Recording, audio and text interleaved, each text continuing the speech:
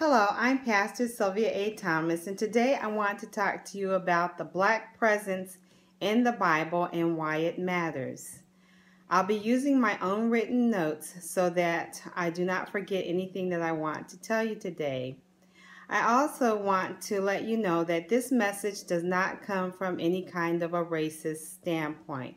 I encourage you all to listen with an open heart to the message that the Lord Jesus is giving to the worldwide church today, to the Christian church. Also, this is a mini lesson. There is way too much to this message to say it all here.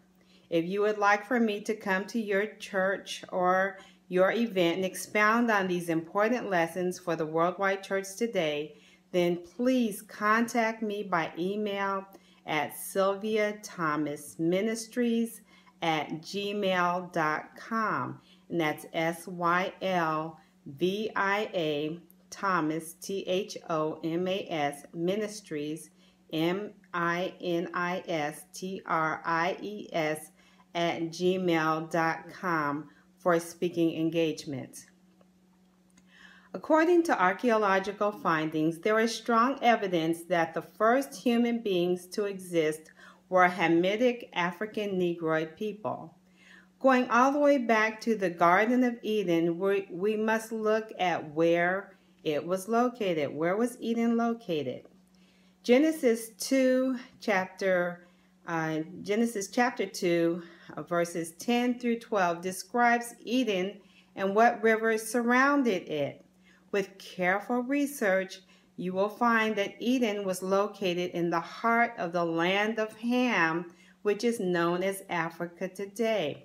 And the land of Ham was a great mass area that encompassed all of Israel and some of the Middle East, and was a great territory in antiquity. And at the beginning of time, in the earliest days, Africa was called the land of Ham.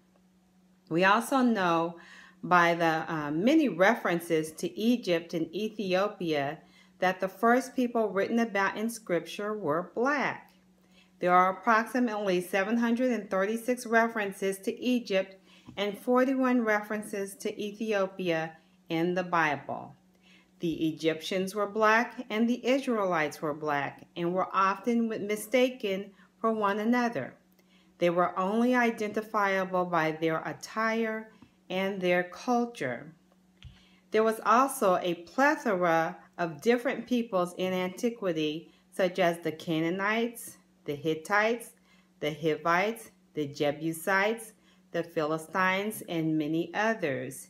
And, actually the mixing of all of the Israelite people with these people, even against God's will for them to mix, is how I proclaim that all black people throughout the world are Israelites today. But that will be another message that I'll go over at a different time.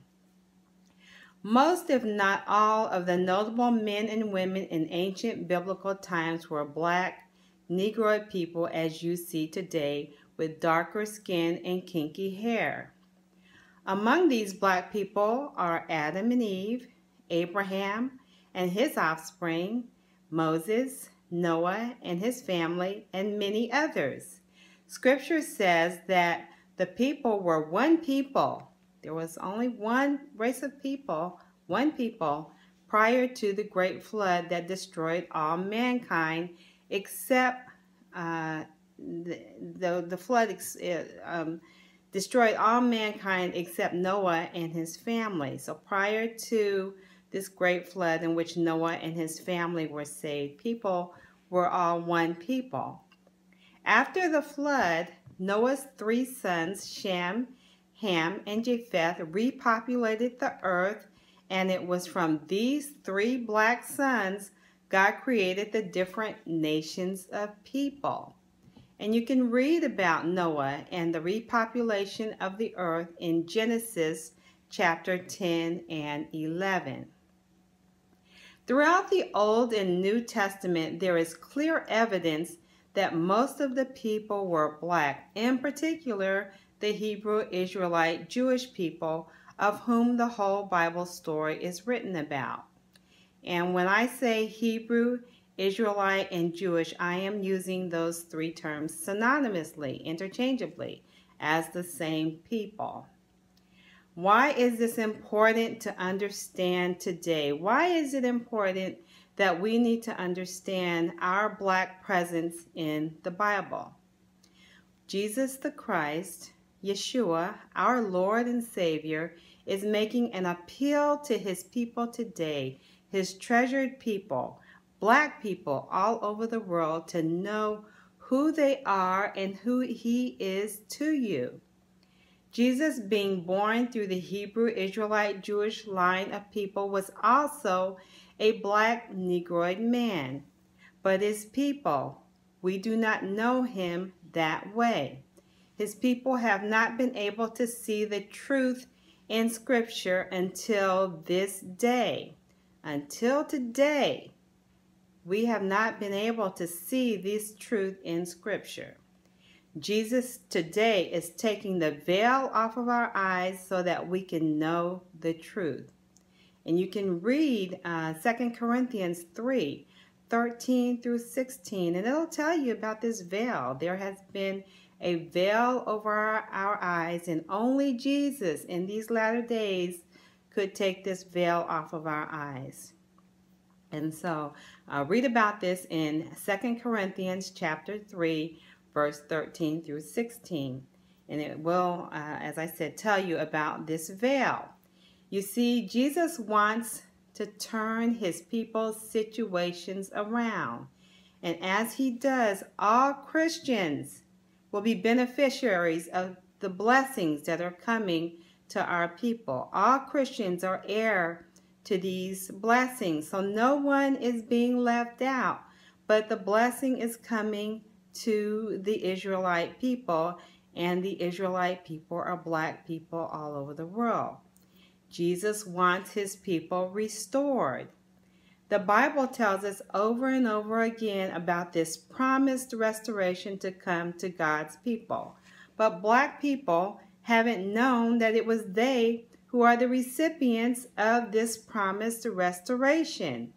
God says he will restore us back to the way we originally were when we were the most admired people on earth because of the way God had blessed us. You see, the Israelites in the very beginning, they were a very extremely blessed people, and many people wanted to worship God because of his blessings to the Israelite people. And God wants to do that for us again. He wants to bless us in that way again. We will again become God's standard for leading the way for how he is to be worshiped and served and how we should live. He wants us to live a certain way.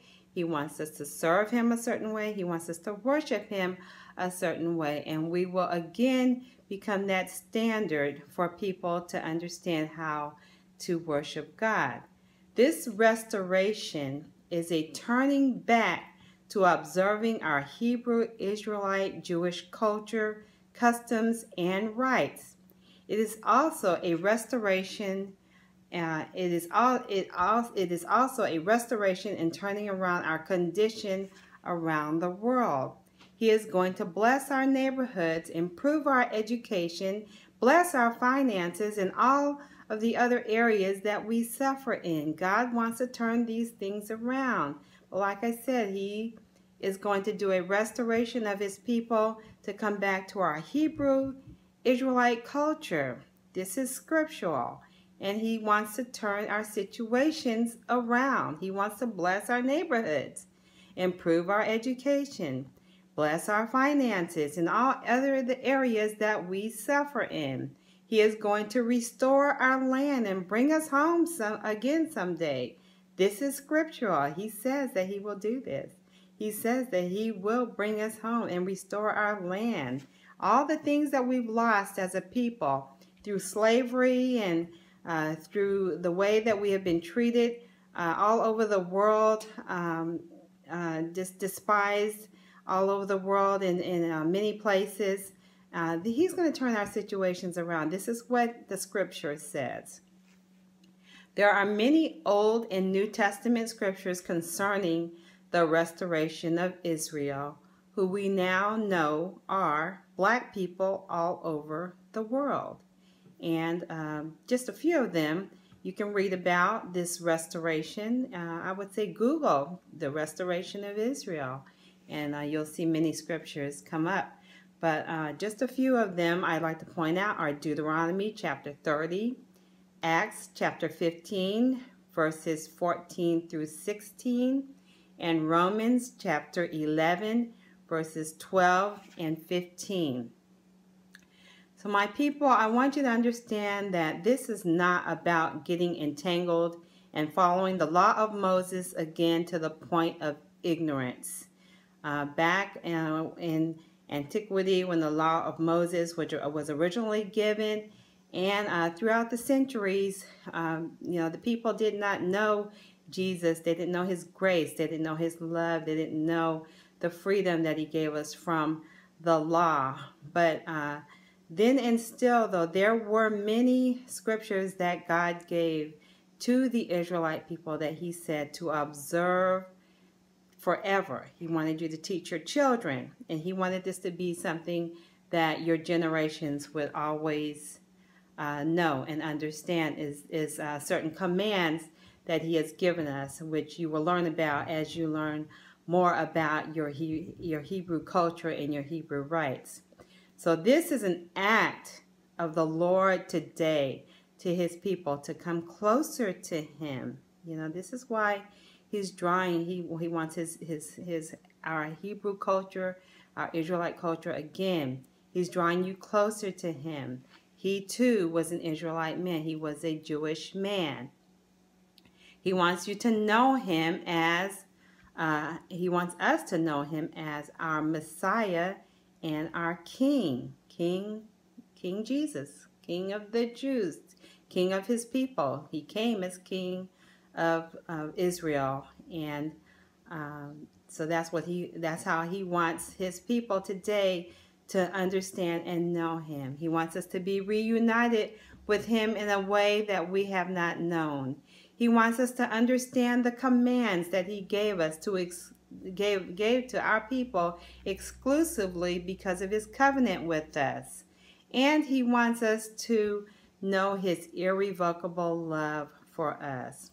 He wants us to know that he gave us a superior way of living so that we could be a light and shine for him among all men. All of these things are coming back to us.